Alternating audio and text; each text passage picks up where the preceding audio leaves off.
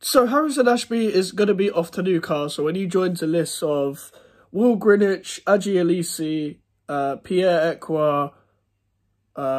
Over the years, there's been people like Reece Oxford, Jeremy Ngakia, other players like years ago, like Dan Potts, that's got a brother in the academy, obviously, relatives all run through West Ham, whatever. There's so many fucking players. There's Kyle Noyle from years ago. There's Jordan Spence. I think he came through our academy. I know Pierre Ekwa actually was bought from Chelsea, but you know what I mean. Dapper Afalaya was in our academy for a bit. There's a lot of players, actually. There's a lot of players that we will never, ever, ever see. Never, ever see the best of. And let's talk about the Academy of Football. Now, I have defended Moyes before in stages when it comes to young players. I thought everyone was being a bit harsh on him when it came to, listen, he's not going to bring any young player through. If they're not good enough, they're not good enough. Now, I don't think Elise was good enough, as much as I liked him. As much as he should have played in that game against Arsenal, when we run over our centre-back, just said he played Cresswell there. I didn't see enough of Pierre Ekwa. I only saw a few youth games, and it didn't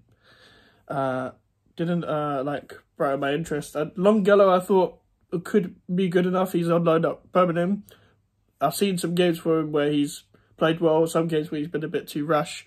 I wasn't sure about Ashby at first when I first ever saw him, but as he played more, it was that Zagreb game. I was like, I'm going to pay attention to this guy more. As I was watching more youth games, I was like, yeah, he's ready. He's ready. And you saw against in the Tottenham game in the Carabao Cup, he was ready. He didn't make mistakes. Coming up against, I think it was Bergwijn at the time. So yeah, very experienced. He's got that dog in him, as they say. At Newcastle, he's going to Newcastle for $3 million, and is to get more money because paid contract. We didn't pay a first team wage. This has been going on since the summertime. I don't know why West Ham would want to wait out for a bigger payout in the summertime when the guy's just going to be here a lot. Okay, now, Ashby has never been a guy to have an attitude. From what I know of, he probably frustrated they couldn't get into the first team because they were this dross that was played at right back, especially this season. I think Carrera can play right back in possession. Out of possession, obviously, there's some question marks. Seafall and Johnson have been shite. Ben Johnson and Declan Rice and the few players that made it out. I think Ashby will be better than Johnson. Nothing against Johnson, but there's been a few question marks from me, personally. And I think Ashby is good enough at his age to play in the first team in the Premier League. The problem with this is you have to offer the wage that he wants, because these are good youngsters that we're missing out on. You see Ferguson for Brighton, you see Bajcetic for Liverpool. Like, they're bringing through Ben Doak as well. They've got Harvey Elliott. Man United have got that Maino guy. I'm trying to think. There's a few youngsters that have been playing, and I don't know whether Jadon Anthony came through Bournemouth's academy, but he's a good young player. They've got Zamora as well. I don't know whether he came through the academy, but good player. Like, people are bringing through players, and we're not. Now, we shouldn't, as I said, we shouldn't bring through just anyone, but when the players are good enough, like Josh Cullen, who we let go to Burnley, he's playing really well now. He will play in the Premier League. He will do well in the Premier League. And we shouldn't have let him go in the first place. He should have been in that squad, but we finished 6th. And the way they were bullshitting about the finances at the time, giving him to Anderlecht, bullshit. And we should have gone back when we were linked to him again. I think Conor Coventry can become a good squad player, yet to be seen whether he can fill in anyone's boots in the Premier League, but I've seen enough. I think he can. But this is the problem. When Ashby said, I want a first team wage. Now, if you put him in a first team, you should give him a first team wage. I'm not saying give him a lot, but Newcastle have obviously given him promises, and there's no point doing the moral thing rather than the disciplinary thing rather than the actual football thing. which is what Newcastle are doing. Newcastle are going to put him as a backup to Kieran Trippier. I think Kraft is injured and Manquillo is probably going to leave soon. So Dan Ashworth, for Newcastle, their director of football, has obviously seen that Ashby is a good youngster for us, and he's like, okay, let's bring him to Newcastle. We've got Newcastle next week, so I really hope he's not in the squad.